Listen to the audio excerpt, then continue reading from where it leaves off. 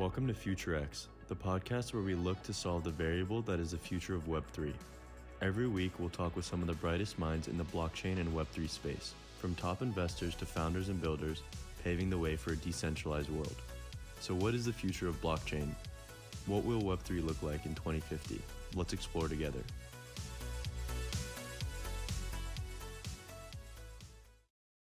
Hey, Nate. Thanks for joining us today. Let's start by giving us a quick background on yourself and how you broke into the Web3 space. Yeah, so I'm Nate Hamilton. I help lead ecosystem for Moonbeam. The company I work for is called PureStake. We've been around for about 4 years now. We do a variety of things in the crypto space. We run nodes for different blockchains, things along those lines on like the DevOps and infrastructure side. But probably most notably, we're one of the core developing teams for the Moonbeam project. And so I ended up kind of being in Web2 sales for, I don't know, it was like 8 years or so. And I was honestly kind of bored with what I was doing and the product I was selling. It was pretty mature market, pretty mature product. I didn't feel like there was a ton of opportunity for growth or that I wasn't really learning a whole lot. And so I started looking around in like 2017, 18 to kind of understand what else was out there. And met with a couple of old bosses, old CEOs, a couple mentors. And one of them specifically was like, you should look at crypto. And I laughed because at the time I was like, what the hell am I going to do in crypto? So long story short, ended up running into an old co-founder at a Boston crypto event. And he was doing a new startup, which was PureStake.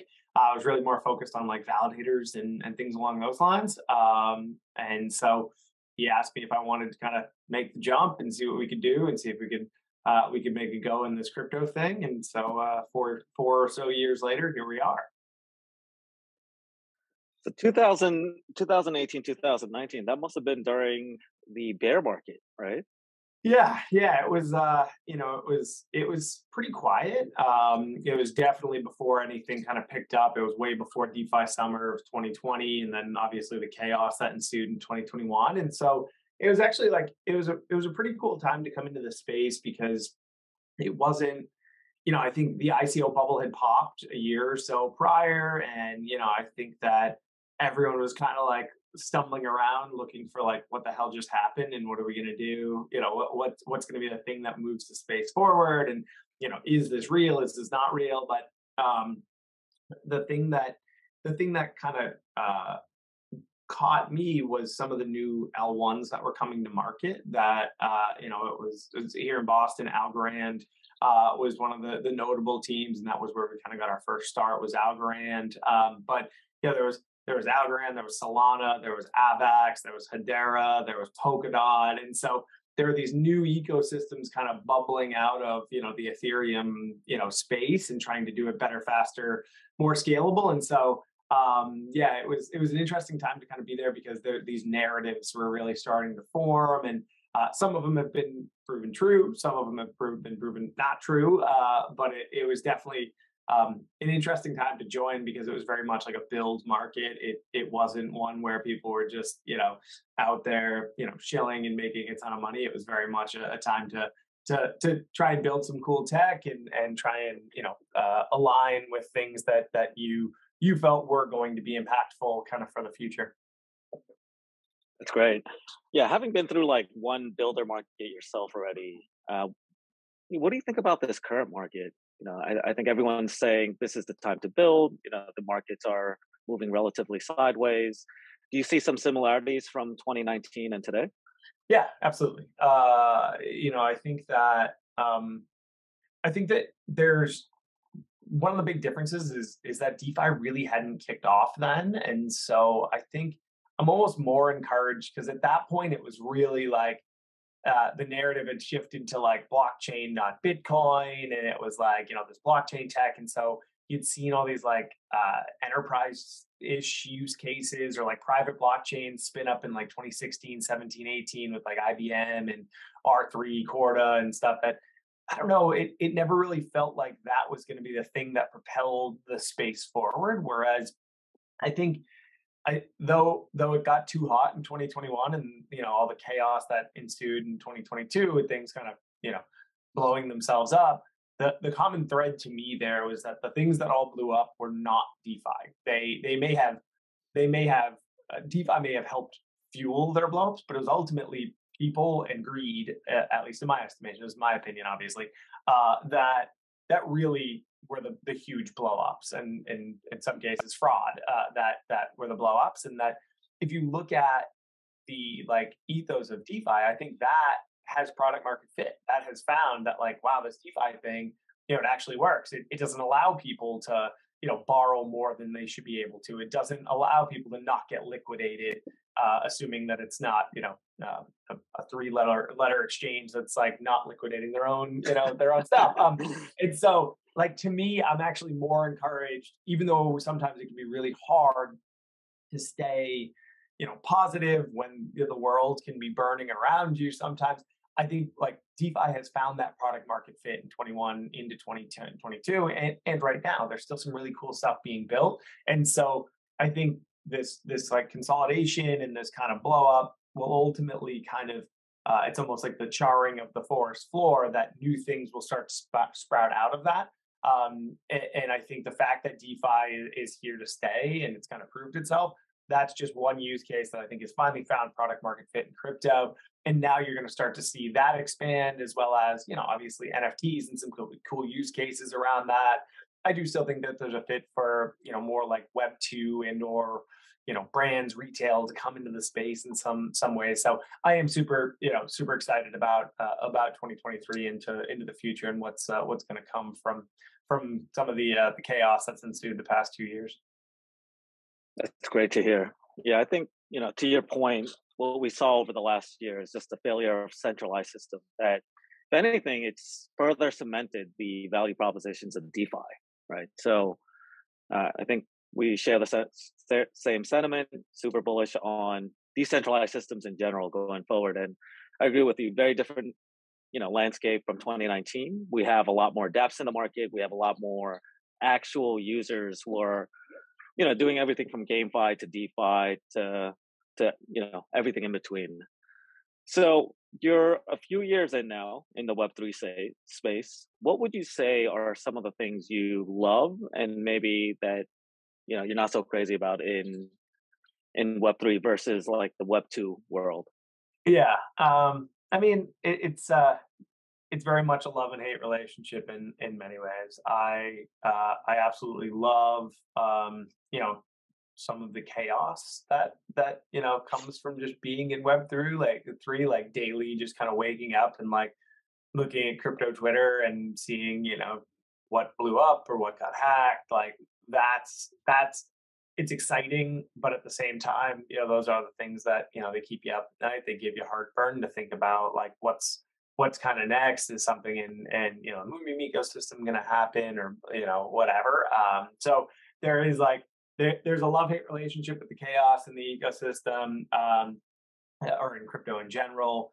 I also I love the flexibility in terms of anybody can participate, right? So if you look at folks who might be ambassadors for Moonbeam, there are people all over the world, all different backgrounds. You don't have to have some specific degree to be able to get into the ecosystem, to be a participant, to maybe start a project at some point. It's just it's like this great equalizer where it allows folks from all walks of life to be able to kind of chart their own course and destiny. You don't have to look a specific way. You don't have to go to a specific university. You don't have to have some degree.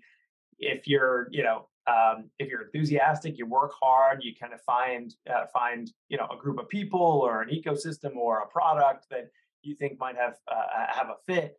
Generally, you can go and try and execute on that, which is super cool.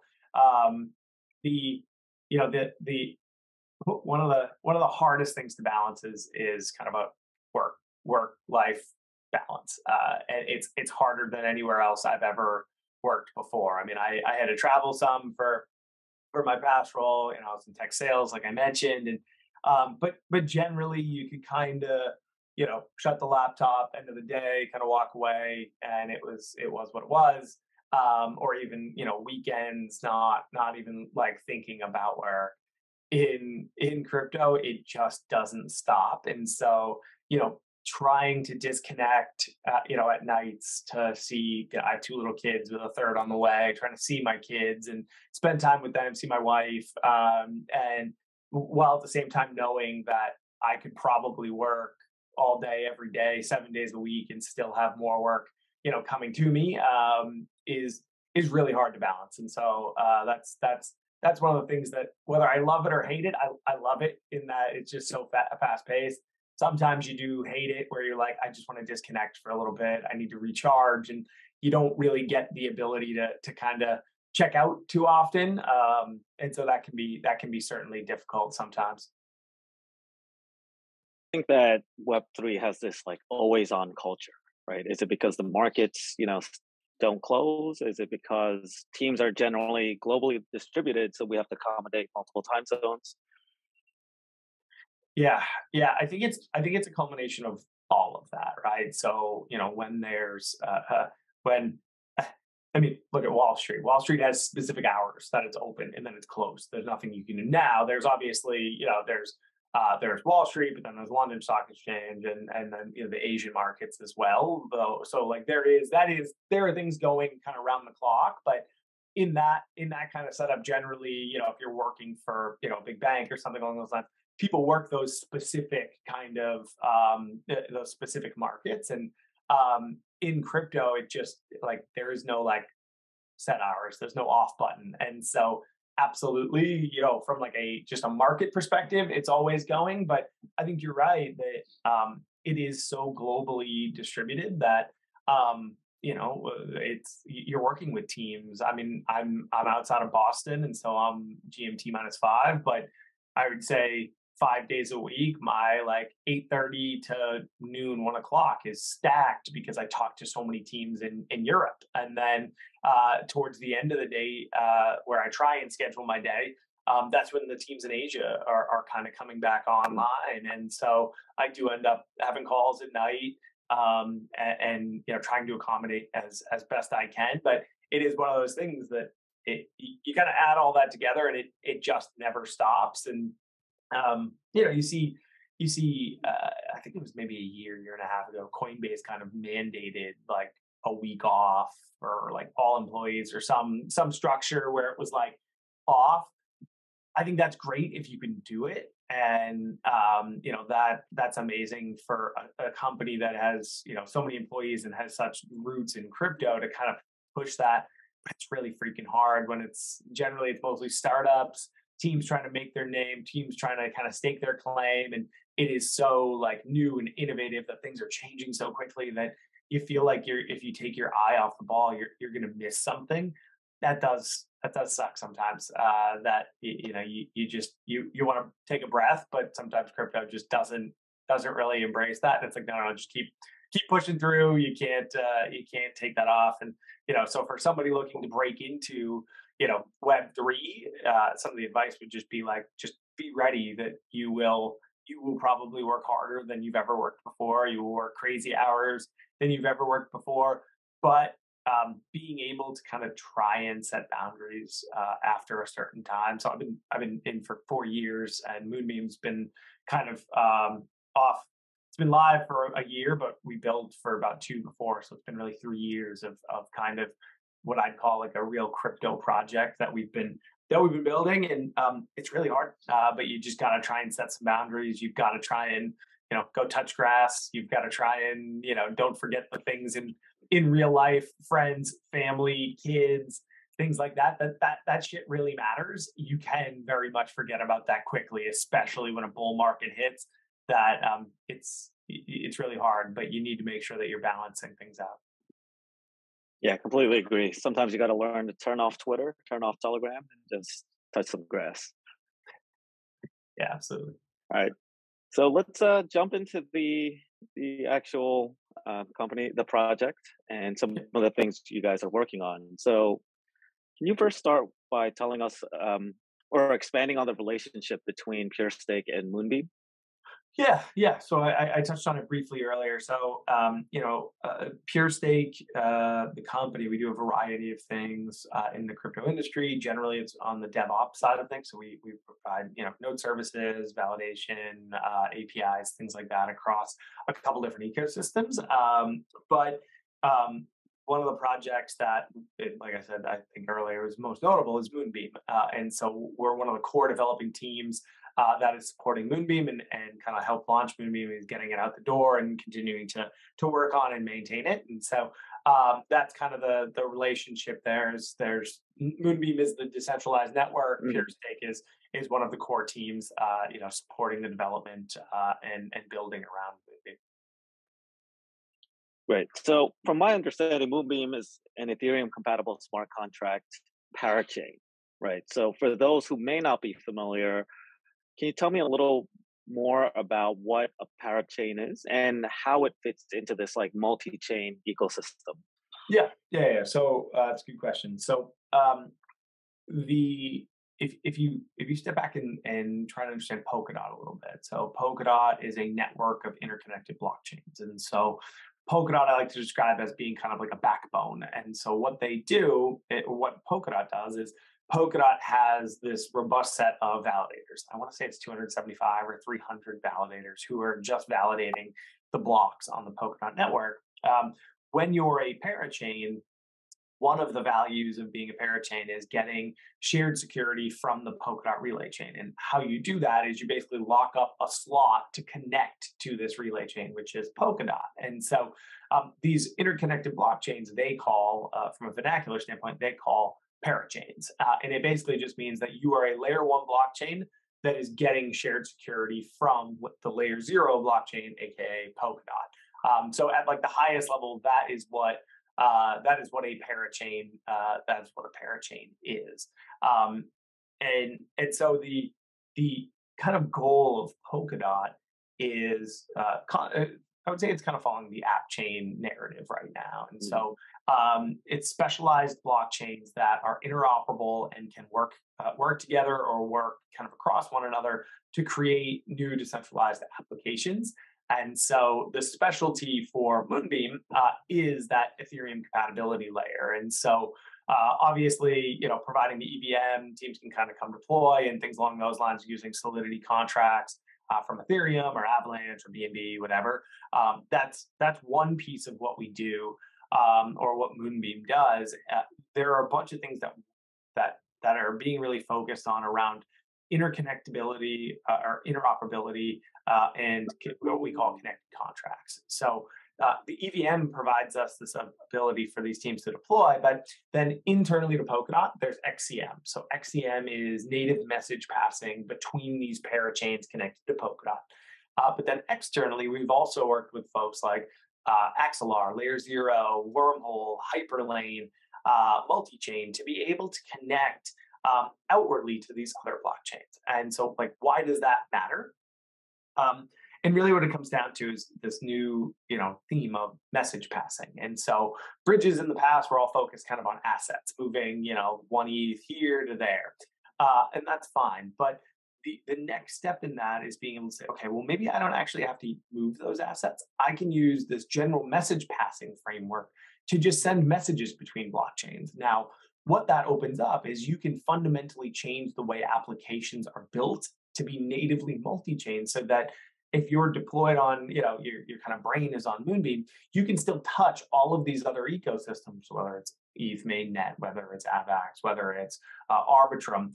You're able to kind of touch those and engage those users in a way that you couldn't prior by using this general message or arbitrary message passing. The vernacular changes depending on which team you talk to.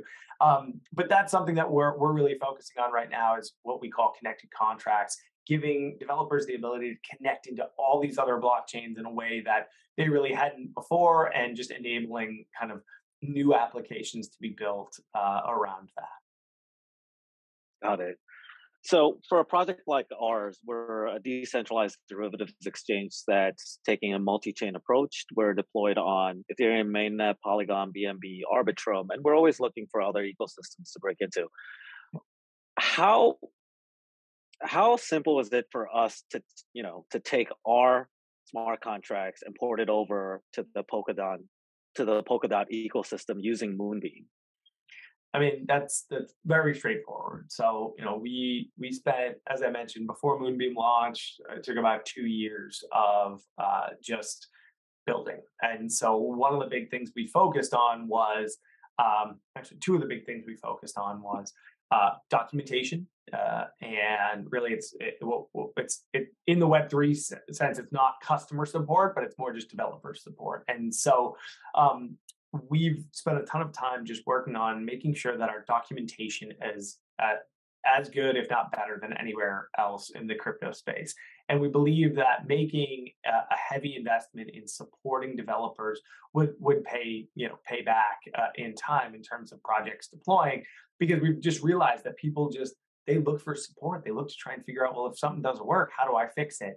And so making sure the docs are as tight as possible, but then also having channels with our developer relations team that, hey, this precompile isn't working, or this framework isn't deploying the contracts correctly. Having a team that can actually just go look at that and debug it, look at it, work hand in hand with a developing team, we felt like that was key. And so for somebody like you guys going multi-chain, we've made it really easy for you to kind of take those contracts, deploy, and have them, whether you work with Waffle, Truffle, Ganache, one of those other frameworks, you can do that. All those work really out of the box with Moonbeam. We also have things like we have an Etherscan deployment called Moonscan. And so all the looks and feels of deploying to some of these other ecosystems, you would have that same kind of tooling available to you on Moonbeam. So it would be very straightforward. And then from there, you can connect with other parachains in the Polkadot ecosystem. You can try and figure out new assets and new ways to kind of connect into these other blockchains that are building their own communities, their own products, their own strategies and things like that. So it does give you kind of that optionality to connect in very easily with Polkadot. That's great to hear. What is, how closely do you guys work with the Polkadot Foundation? So we work very closely with, so there's kind of two different organizations on the Polkadot side there. So there's the Web3 Foundation, and then there's Parity. So the Web3 Foundation manages anything having to do with, I think, the DOT and KSM token. I don't want to misrepresent them, but generally in the foundation setup, they kind of manage that kind of stuff. The other side is Parity. So Parity would be analogous to what PureStake does for Moonbeam. They're generally one of the main teams that are developing the code and the ecosystem for Polkadot. And so we work probably more closely with the team at Parity because they have they're the team developing things. They have an ecosystem team focused on bringing in new projects and teams in the ecosystem and connecting projects together. So we work very closely with the team at Parity to make sure that what's being built on Moonbeam and also the teams on Moonbeam have the ability to understand what else is coming to Polkadot, what other teams they can connect to, how we can try and help them make 1 + 1 = 3. So yeah, we work very closely with them. And what does 2023 look like for Moonbeam and for PureStake? Yeah, so 2023, I think. So 2022, I think was a rough year for everyone. I don't think anyone would say they loved 2022. So I'm excited for 2023 in terms of some of the new features that are kind of coming to teams that are building them in the ecosystem, but also some of the features Moonbeam itself will kind of have. So I think that 2022 was very much a build year for the Moonbeam ecosystem as well as the Polkadot ecosystem. It takes a long time to build and make sure that developers have kind of all of the tooling that they're looking for, and so we feel like the ecosystem's finally kind of there to really, I don't want to say burst, but actually really see more use cases kind of come in and leverage some of the other teams that have been building here for a long time, whether it's some of the DeFi teams who have built like an amazing kind of what I call like base layer of DeFi and kind of adding on to them. Could be something with you guys.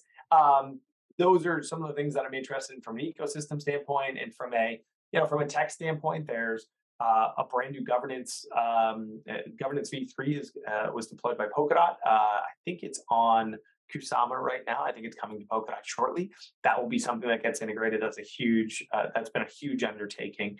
Asynchronous backing is a feature that Polkadot is deploying, which is going to take block times on Moonbeam down from 12 seconds to 6 seconds, which is a huge improvement. We're really excited for that. We're working on a variety of initiatives. There's a new grants program rolling out, which is going to be great to support teams in the ecosystem.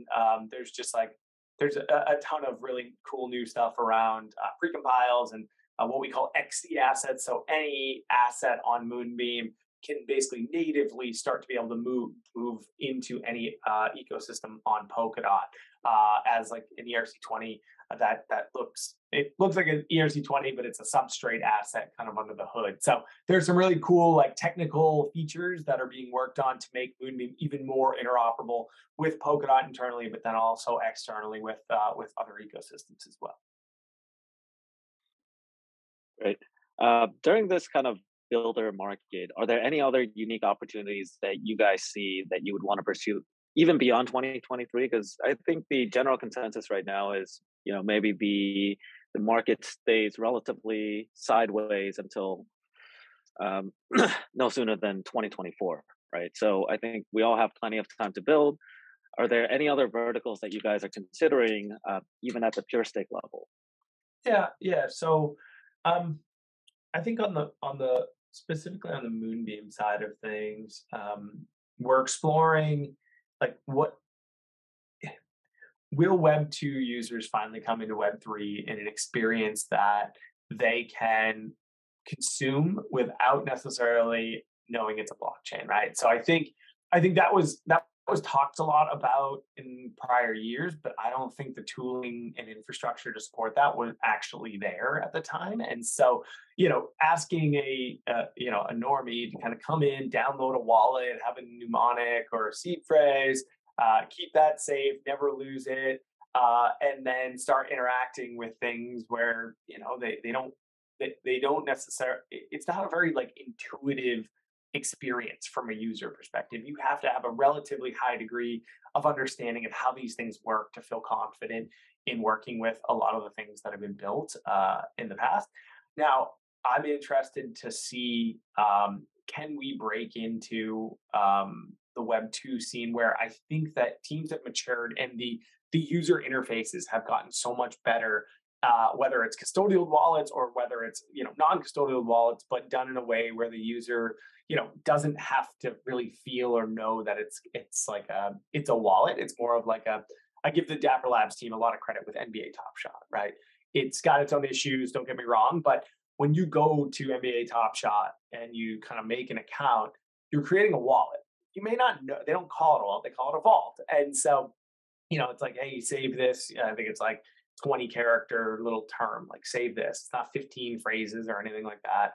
It's just a very long kind of string of characters. Save this and you'll need it. Okay, great. But when you go there, you don't feel like you're necessarily doing something in crypto. You feel like you're just buying these cool like collectibles that may or may not have value long term. Who knows? But like if you're an NBA fan, you can get in there relatively easy. You can hook in either bank account or credit card to buy these things and hold on to them in your vault. If you want to sell them, great. There's a marketplace. You can go sell them. That's the kind of thing that I'm excited about, and I want to see if 2023 is the year where applications can really get into mainstream, where a user's using a blockchain but may not really necessarily know or care that it's a blockchain. So those are some of the things that I'm really kind of thinking about and looking to talk to teams about that I think could be pretty impactful moving forward. That's a great point. I think the user onboarding right now is not the best. I mean, some teams like Dapper Labs are solving for it. The challenges with that, in my opinion, is it's still like a very centralized experience, right? Especially looking at Dapper Labs, I think a user comes in and then they're not able to take their assets off the main Dapper Labs platform or the Flow blockchain. And so I think we're making a lot of progress, but we really can't forget that the end goal is decentralization. Yep. So how do we balance, the user experience with, decentralization, right? Totally. And there needs to be that sometimes being like decentralized from the start can be really hard. And so, but I totally agree that there needs to be a way to kind of walk that line of decentralization, but not necessarily exclude, all of these users who don't know how or aren't comfortable kind of getting in. There needs to be, I think that's where the opportunity lies, is having decentralized applications and kind of living the crypto ethos of decentralization, but making it easier for users to come in. And like I said, maybe it's custodial wallets to start, that then you can move them into a non-custodial wallet if you're a Web3 user and you're comfortable kind of with your own keys and everything along those lines, but giving some optionality to users where if they're not quite ready to go that route, knowing that they don't have to worry about that. So there is kind of this line, and definitely like a push and pull around the the crypto ethos, but also enabling more users to come in a way that isn't as maybe there isn't as much friction. Right. Are there any sectors in particular that you think might be a bit overhyped at the moment? Some that you see fizzling out over the next year or so? I think whether they're overhyped, I don't know if I want to use like that term, but I think that in the end of 2021 and early 2022, the amount of games that were kind of coming across our plate was like extraordinary. It was like 9 of every 10 teams I was talking to were building some kind of game of some sort. And I think that ultimately, I do believe gaming is one of the things that will push crypto forward and back to kind of the UI UX of, great, crypto gaming is cool, but you got to crack that nut of like, how does the user play the game and not necessarily know or care that it's a blockchain. They just want to play because it's fun. And then you get these collectibles and things along those lines. That's what they got to solve. So I would say that like there's probably some games out there that maybe can't execute or raised at a time where everybody is getting money, that when it's like a play to earn, sometimes that gets hard. It gets hard you've seen how some of the projects have just had these like meteoric rises, but at some point it starts to crash. So how do you make that more sustainable? How do you create games that is easy to attract users? You don't have to have some like super expensive NFT or something to just get in play. So I would say that the gaming space, I think there were a ton of games. I could see some of them washing out, but ultimately there will be a couple that will like really help propel the ecosystem forward and probably drive more gaming developers into the space. And so that would probably be the one that I would probably point to. Yeah, that's an interesting point. I mean, I grew up playing games like StarCraft, Call of Duty, Diablo, and all of these, and they're definitely pieces of the game that make sense to be on chain, especially like in-game assets, in-game economies. But I think to your point, like we really do have to move away from this play to earn concept to more play because you enjoy, right? And I think the incentives are secondary, but it's interesting because like all of these games are driven by token economics, which is great, but I think more focus has to be put on game mechanics, game design, just making creating a title that people actually want to play. It doesn't necessarily have to be a AAA title, right? It doesn't need the best graphics. I mean, we saw years ago with Flappy Bird, you don't need this really intricate game to be fun, right? So I think what's exciting though is I was just at ETH Denver, and I went to the gaming area, and there's been a lot of progress because I haven't looked at GameFi in quite a while now, just because I was kind of turned off over the last couple of years with all of these kind of Ponzi-nomics that were ruling this space. But I think now I see like some real progress in terms of the type of titles that are coming out, the type of gameplay, and even like the multiplayer aspect of these games. Yeah. Oh, totally. Totally. I think that you're right when you mention tokenomics that maybe in 2021 made sense, or people were like, oh, it's only up, this is going to be amazing, like, you're going to play to earn's the way to go.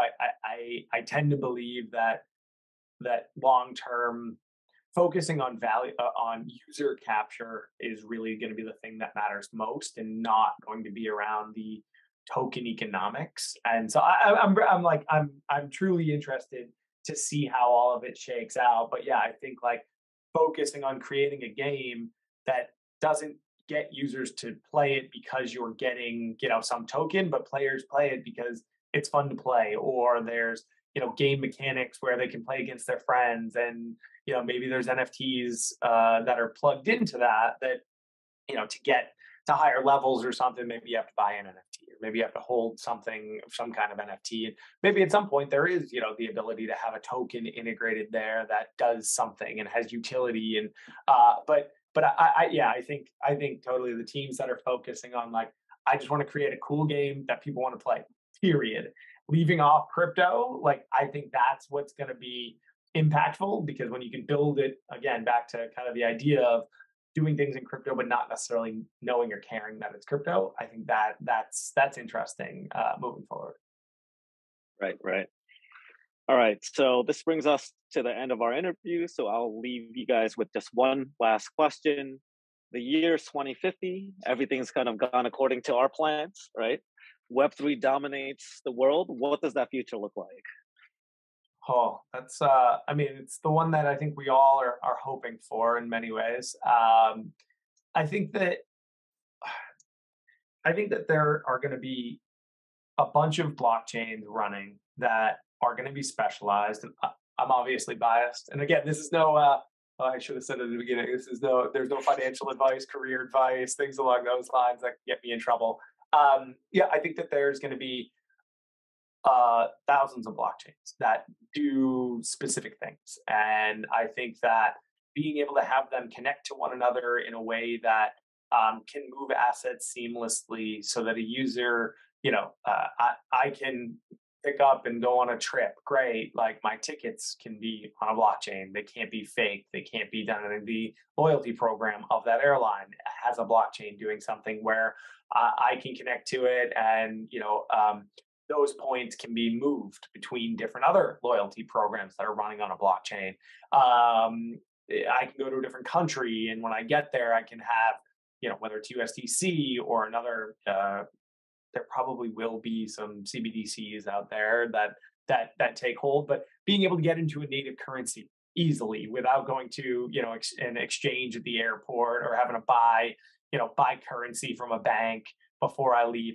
Those are the things that I think will be huge. And I think, it's more just like daily applicability will be there, but the blockchain piece will be obscured. You will just feel like you're using an application you're comfortable with. You'll have a bank account. It may be a crypto account that you're holding all your crypto in, that maybe you've custodied it with, a bank out there that is now offering crypto custody that you can feel a little more confident in. But I think it will be every user. It will be touching everything. I'm excited to see what that looks like. But yeah, I just think back to, it feels like a common theme that we've chatted on is like the obscuring of blockchain technology and powering things that users just want to use, not necessarily for it being crypto, but because it does something better than it can be done traditionally today, and making it easier for users. How about you? What do you think, Mark? Yeah, no, I completely agree. I think the analogy I like to use is, does the average user care what hosting service is powering Uber or Lyft or or any of the daily apps that you use? The answer is probably no, unless you're a developer or a big fanatic of cloud infrastructure. But similarly, I think blockchain, at the infrastructure level, yeah, it should be obscured. The users should be using the apps because they enjoy it, because they get a seamless experience from the platforms that they use. But overall, I think we'll see infrastructure blockchain kind of fade into the background. Still very active, but just from a user perspective. Yeah, cool. Cool. Cool. Nate, thanks so much for joining us. If any of our viewers want to learn more about Moonbeam, where should they go? Yeah, Moonbeam.network. They can find us on Twitter. All the links should be there. Telegram, all the fun places to come interact.